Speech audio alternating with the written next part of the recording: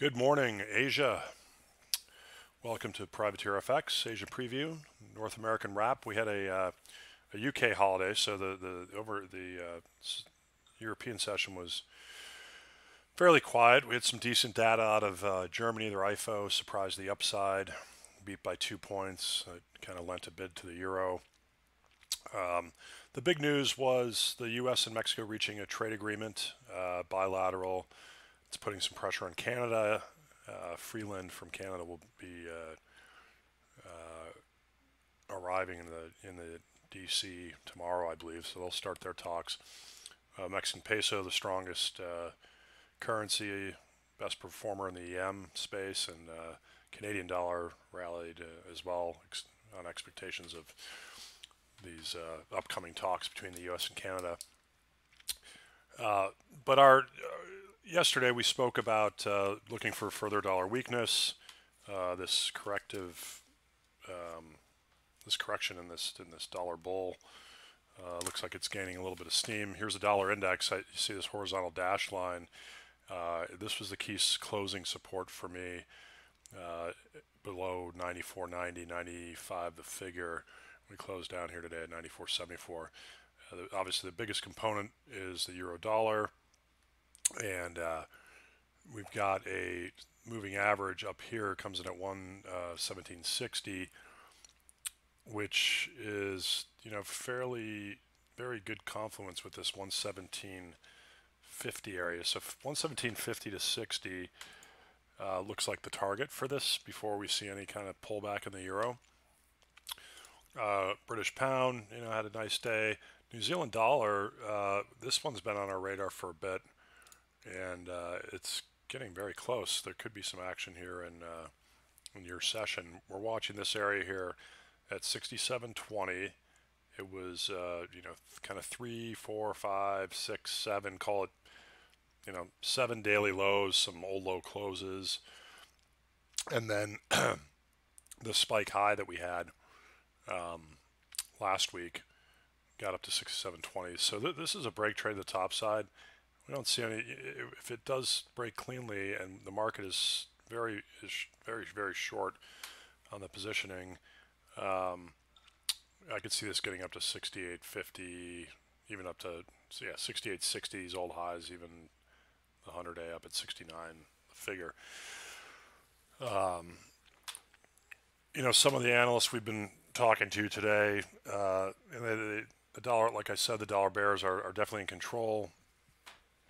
117.91 in the euro dollar is a big area. That some of the technicians are looking at right here, this old high.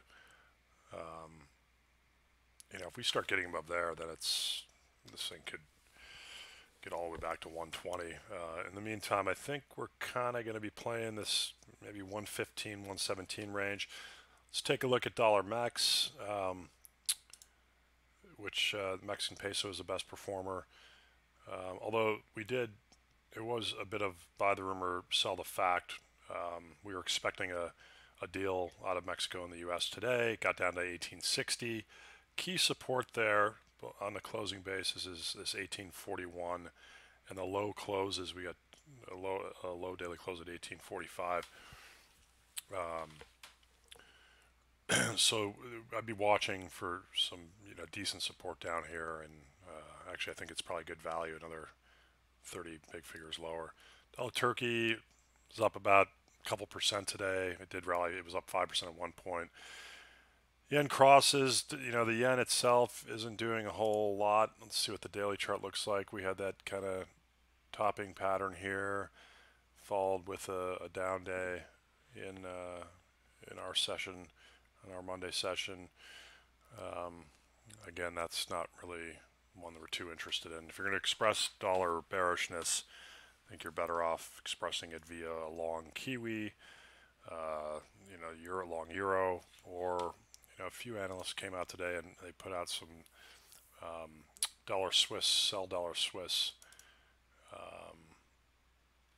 and that is mainly on positioning. I guess there's about 2 yards of really stale positioning that are now maybe a big figure or so out of the money, which happens to coincide with the 100-day moving average up here. So you see, we had the big run up, and then it kind of went sideways. But on the CFTC positioning, the speculators were continuing to add to their Swiss shorts, and you can see how it's struggled, and we haven't been sideways to lower over the past month and a half. So this one is vulnerable. The 200-day moving average is 97.50. We had an old breakout here at 97.10. What else do we have down here? These daily lows right here, which we matched today. That looks pretty important to me. Comes in at 97.88 was that low, and now we got another one here. Today's low is 87. We're just above, trading just above there now. So just to wrap things up, we're thinking some more dollar selling, and we're keeping an eye on China because that seems to be leading. Dollar China actually had a quiet day during New York. It seems to be leading, the other dollars. So that should do it. Not much data coming up. Kind of a quiet week, and we do have the U.S. holiday next Monday, which means Friday and Monday most players will be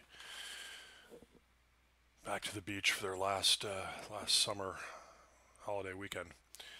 Good luck trading, and we'll speak to you on the European Open. Cheers.